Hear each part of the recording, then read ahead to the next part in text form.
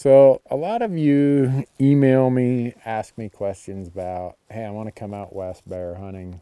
I want to go to Alaska bear hunting, but I'm a whitetail hunter. What do I got to do to get geared up for bear hunting? Well, from an archery standpoint, whatever you use to archery hunt whitetails is going to kill a bear. Just hit them in the right spot, just like everything else, and you're going to be good. Here, I'm talking about ammunition. Probably on the low end. Some people will go down to the 25 calibers for bear. My low end, I've killed many bears with a 7M M08. I've killed bears with a 270. I've killed bears with a 308. And then you get into the bigger 30 calibers, the 300 Win short mag, the 300 Win mag.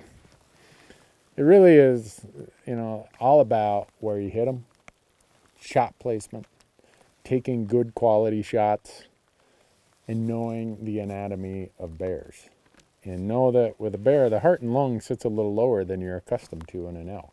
Everybody knows that I'm very fond of Nosler bullets. Particularly here, you see I have the 308 in a partition.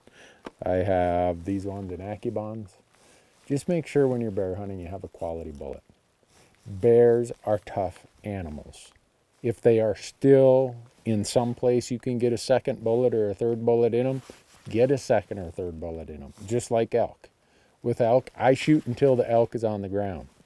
With bears, I shoot until the bear is on the ground or somehow so far in the brush I can't get a shot. So, if you're coming out and you want to do one of these hunts, it's a ton of fun. You probably don't need any different gear than what you already have. Just make sure, again, quality bullets, great shot placement, and you'll kill every bear that you shoot at. Thanks for watching.